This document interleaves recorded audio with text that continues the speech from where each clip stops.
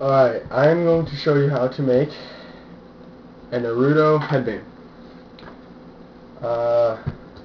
First off, what you need is old t-shirt,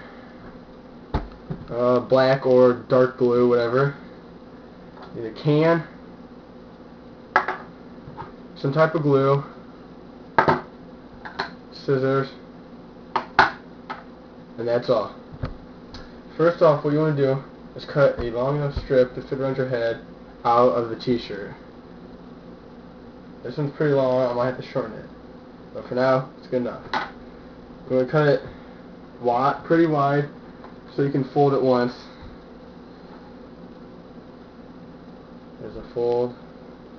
Fold it once, and then after you do that, take your can and you start to cut all around. Cut this top part off right here, and then cut this bottom part. So you just have this thin middle part. After you do that, you should have something like this, but it'll be all curled up like that. What you want to do is take that sheet and stick it under a heavy book and leave it there for a couple days. That should flatten it out, or just keep it on the side of the table like this. After you do that, what you do is draw your little symbol on it. I didn't have any little metal pieces to go with that, so I just drew it for now. What you want to do is stick it right in the middle, or close to the middle of your cloth. Right there. Okay. After doing that, what you're going to do is get your glue and put some glue on the part of the headband, on the metal part. I do not have hot glue right now, so I am using liquid nails. Only type of glue I have. Put it on there, a lot of it, whatever.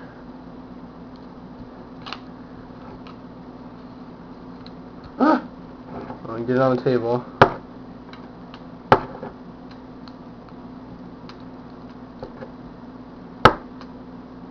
Bunch it on there. And you get a whole lot of it on there. You